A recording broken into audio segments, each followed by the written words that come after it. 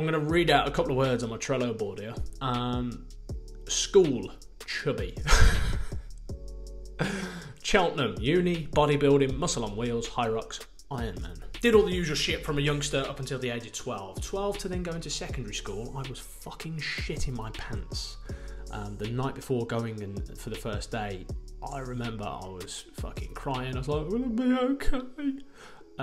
Because I just fucking could not think of anything worse than walking into a school and fucking being surrounded by other people who I didn't know. I loved PE. I loved throwing my weight around, and I put chubby down because I was that little chubby kid. Not fat, but you know the sort of pre-pubescent or pubescent years of you getting bigger. I think that was where I was at, and I wanted to be a footballer. I wanted to be a striker, scoring all the goals, claiming all the glory, but I was fucking horrendous. So as you can imagine, in PE you get picked last if you're the chubster, and I ended up playing in goal.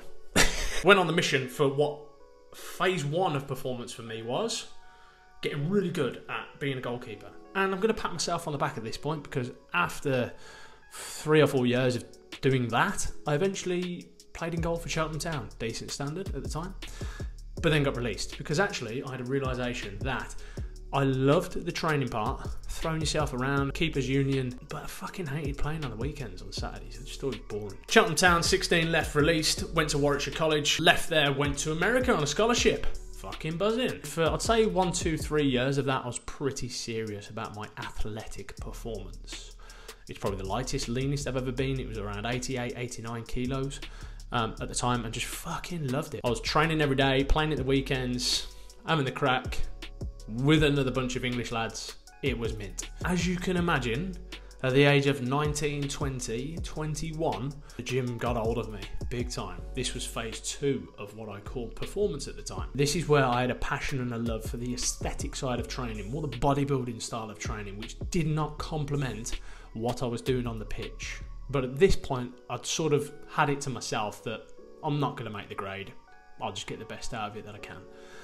So anyway, joined a local Snap Fitness, which is a 24/7 gym. You just had a card, tapped it, walked in, got really pally with the geezer who owned it, and started training with him. I was introduced to Flex magazine, Muscle and Fitness magazine, bodybuilding.com, T-Nation, Men's Health. I just started to learn as much as I could about different types of training, different ways of building muscle, different supplements, da-da-da-da-da. By the way, this is where I fucking fell in love with Jack 3D, full fat version, ran full of DMAA and a shitload of caffeine, which that is a separate story altogether. I was very much approaching my training as bodybuilding from the age of 21 up until around 26, 27. And there was a training session in particular where I'd forgot my headphones and I was doing a leg session. And for anybody who's forgot their headphones on a leg day, you may as well fucking go home. I ran back to my car, which was in the car park, and I'm no joke, 200 yards, ran back into the gym, which was another 200 yards, and I got to the change room, sweating, and I was fucked. It just woke me up. And that's when I then pursued Project Muscle on Wheels, because around this time, I'd actually fell into cycling as well. Something which I never fucking thought I'd do. And it was amazing. Cycling is like fucking, it was escapism, it was great, I can push the pedals, this is amazing. And I threw myself into the Yorkshire Beast, which was basically a 200-mile bike ride, 18,000 feet of elevation across the Yorkshire Dales and the Yorkshire Moors. Fuck me, it was terrible. My arse was hanging off, to say the least. No level of chamois cream was going to fucking protect me that day. But I had this combination of, right, bodybuilding, but being fucking good at cycling. The jacked cyclist. That was what I was pursuing. Then, after that, take us to Hyrox. And I think that just totally sparked up again the whole background of conditioning. And fast forward to today, where we are today, we are currently now pursuing an Ironman. Because it's uncomfortable, I also know, from a mental side as well, I know that there's a fucking lesson in there somewhere. It's coming, I just can't see it yet, and it's going to smash me in the teeth at some point, no doubt. But I'm not going to give up, I'm going to try and find it and hunt it down. So anyway, bring that to where we are today. So with that complete clusterfuck of ultimately what my sort of career has been when it comes to fitness. I've been football, I've been bodybuilder, I've been Hyrox, I've been Ironman, I've been cyclist, I've been all these different elements, components, and the biggest thing when it comes to the physical side is recognizing that that is one pillar in the 3 pillars of personal, physical and professional. But all of the traits that you learn from the physical side are transferable into the personal and professional. Just to put this into context, one thing that I want you to consider when you're trying to discover and figure out what that looks like for you in your world, what you to do is imagine what it looks like when you get to the fucking end of it.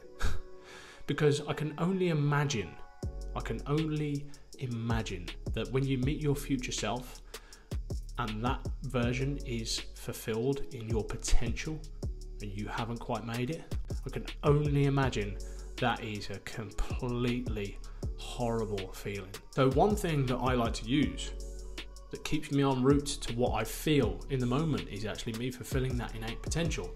Is always asking myself, what is the fucking alternative? Is everything that we do, short, medium, long term, there's always a cost. And you'll usually find that the things that you're pursuing in life for fulfilling your potential, there's not usually an immediate return on investment for that. It takes time, it takes reps, it takes sets. So always just try and use that as a tool. Cost in the moment, cost for the long term.